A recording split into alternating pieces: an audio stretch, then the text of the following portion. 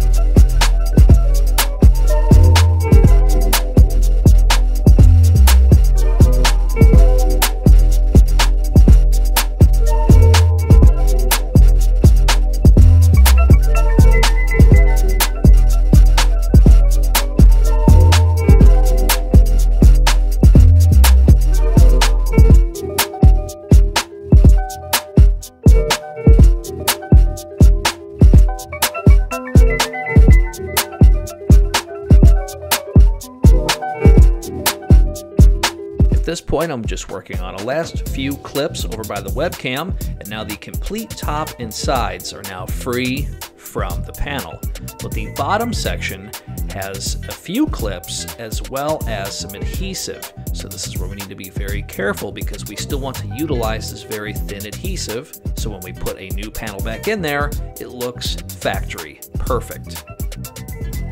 At this point, I'm going to remove the top right and the top left screw. These are the only screws holding the actual panel itself to the lid. I'm going to remove these, and now this is going to enable us to completely remove and separate the panel and bezel from the actual laptop itself, giving us the freedom to remove that 30-pin plug and now work on the adhesive holding the bottom of the bezel in place onto the display.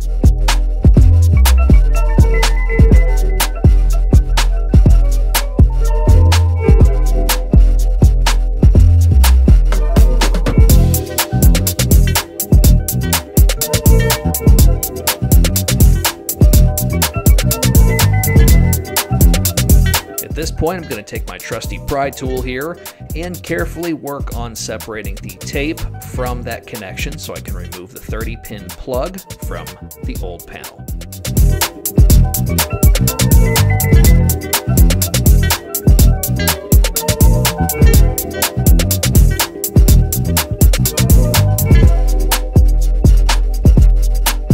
Now that I have the panel and bezel completely separated from the laptop itself, I'm going to slowly work from one end to the other to carefully remove that adhesive sticky solution from the display itself. I still want to keep that on the bezel Once you get your hands on this at this point, you'll see exactly what I mean.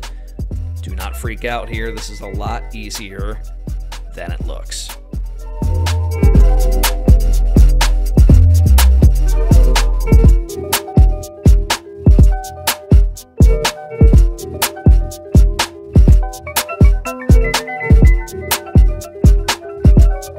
Having a look at the back side of the bezel now, we'll expose some of that sticky tape that I'm going to point to right here and there.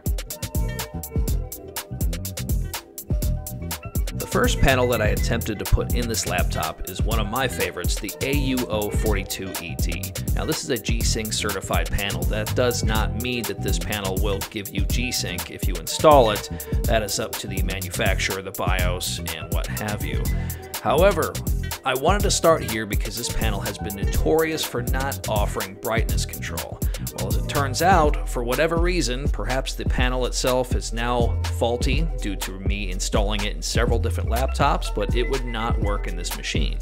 I was able to access the BIOS, but other than that, once the actual laptop was in the operating system, the display would just go completely black. Now, I'm going to edit this out, but I had worked on this for about 10 minutes, which was probably about 7 minutes too long for me to identify that there is clearly an issue or compatibility issue with this panel and this laptop, or this panel itself is just not working the way it should. So it was at this point that I finally decided to break out the N156HHE-GA1. This was a recommended panel for me to purchase several months ago. I have had this in my possession for about 9 weeks, and as you can see, I'm just now for the first time not only unboxing it here, but pulling the little cellophane wrap across the top there. Such a satisfying sound and feel. And this is the panel that you should have your eye on if you want 120 Hertz. Now, do not think this is going to work in the thin bezel chassis solutions. I have a feeling I'm going to have to redirect people to this timestamp here over and over again, but I cannot say this enough. This will not work in any single thin bezel chassis out there. While it will be compatible as far as connection, it will not be compatible due to the fact that the actual housing that holds these displays is a little heftier than the thinner bezel chassis solutions.